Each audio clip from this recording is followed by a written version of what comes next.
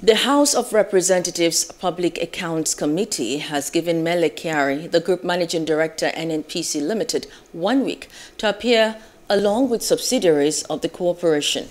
This follows the refusal of the subsidiaries to appear before the committee to respond to a query of 107 million barrels of crude oil unaccounted for, amongst other queries. Honorable Oluwole Oke, Chairman of Public Accounts Committee, gave the directive during a public hearing convened by the committee to look into audit query. Parading 17 suspects and 18 trucks. The GM of N.N.P.C contravenes the provision of this law, sir. You'll be held liable. I owe you a duty of care. And I'm discharging saying.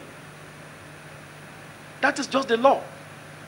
The chief accounting officer of these agencies must appear here. They must appear here, and they were mentioned by the Auditor General, not the Public Accounts Committee. Except the leadership of these MDAs and parastatals are here.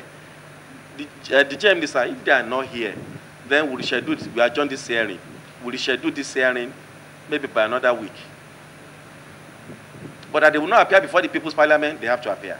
Mr. Chairman, nobody stole 107 million barrels of oil. Nobody kept the value of 107 million barrels for them. If for any reason that is not fully acted by the Auditor General, it's a different matter. But Mr. Chairman, we take your steer. This company is hiding nothing from anyone. We will appear before you, Mr. Chairman, as you directed next week. But Mr. Chairman, happy that to back up your mind that we have nothing to hide. We are representing in the same manner that you expect us to operate, Mr. Chairman. We are doing it on behalf of all Nigerians, and we are completely transparent to Nigerians. Please do subscribe to our YouTube channel and don't forget to hit the notification button so you get notified about fresh news updates.